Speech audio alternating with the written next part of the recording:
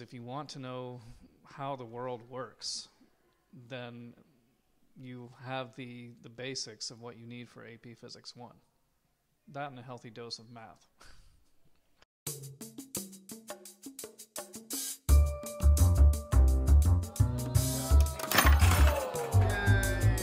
AP Physics 1 is primarily mechanics related. Almost everything we do is strictly objects in motion, physical things. AP Physics 2 is more dynamics. We move on from electromagnetism and electromagnetic fields. We're now moving on to quantum mechanics, and then finally nuclear reactions, which again is kind of sort of mechanics, but in the quantum world it bears very little resemblance to classical mechanics.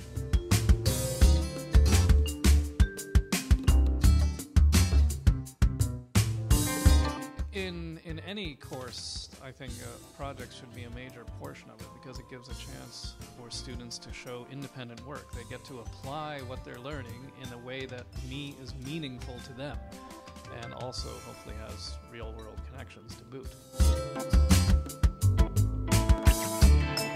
We've been working very hard now to make AP1 accessible to both juniors and seniors, and even the occasional brilliant sophomore. So we're really trying to encourage juniors to sign up for AP1 so that they have the opportunity to take AP2 as a senior.